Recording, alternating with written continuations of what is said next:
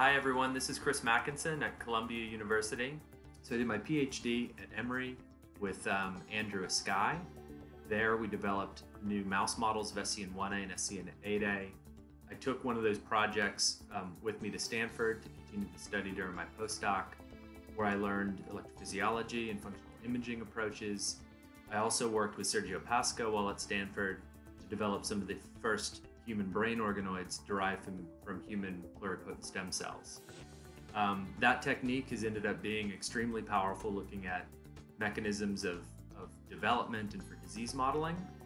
And so, what I wanted to do was really merge all of that expertise into an SCN8A project.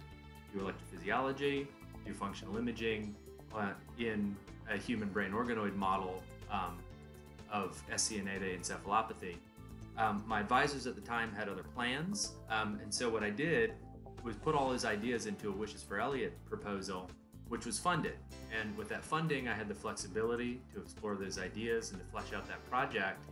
And then that ended up giving me the preliminary data that I needed to go in and submit a larger grant to the NIH. And we're really looking to scale up our SCN8A research efforts. We're bringing in mice from